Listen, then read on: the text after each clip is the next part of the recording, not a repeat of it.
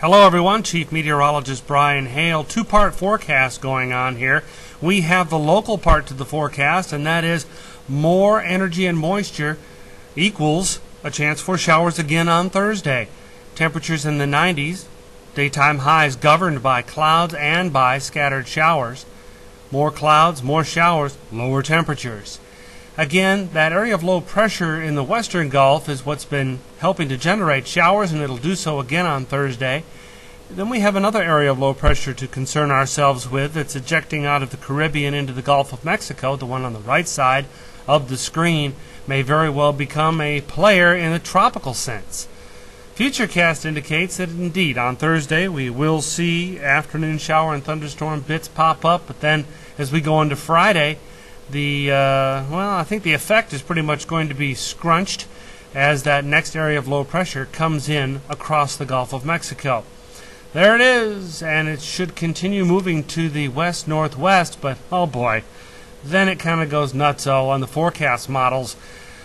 The solutions are almost endless. That this thing could go on up toward New Orleans, it could go over closer toward Galveston, and it's pretty much focused on a Saturday landfall along the coast, but may be buffeted or bumpered back out into the water or down the coast by that frontal boundary there you see to the north from East Texas to Louisiana and Mississippi.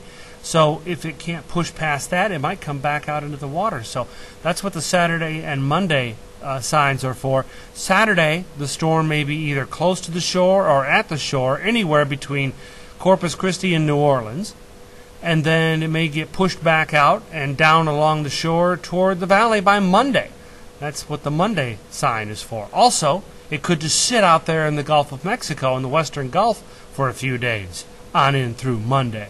So Saturday, its initial push brings it near the shore or at the shore, and then by Sunday and Monday, it's either moving on north or it's being bounced back into play by that front, and we find it back in the Gulf or near the valley. So, wow, it's really going to be up in the air until we get down the road about another 48 hours. Then I think we'll have a much, or 24 to 48 hours, we'll have a much better idea of where it's going and what it will do and how strong it will be. That's a whole other part to the forecast.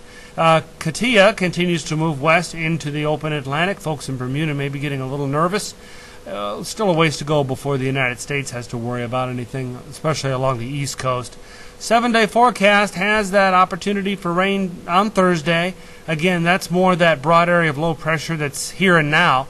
But then we move on into the weekend and early next week, and it really all depends on the path of that next tropical low. And if it's a storm, if it's a hurricane, whatever it may be, and where it goes is very important to the forecast. We could end up on the far west side of this thing, and Saturday, Sunday, Monday, Tuesday be hot and dry. Or it could come closer and get in such a position that we have more rain next week. So, again, it's all up in the air past tomorrow. So we'll look forward to that when we get there. That's a look at your 24/7 forecast.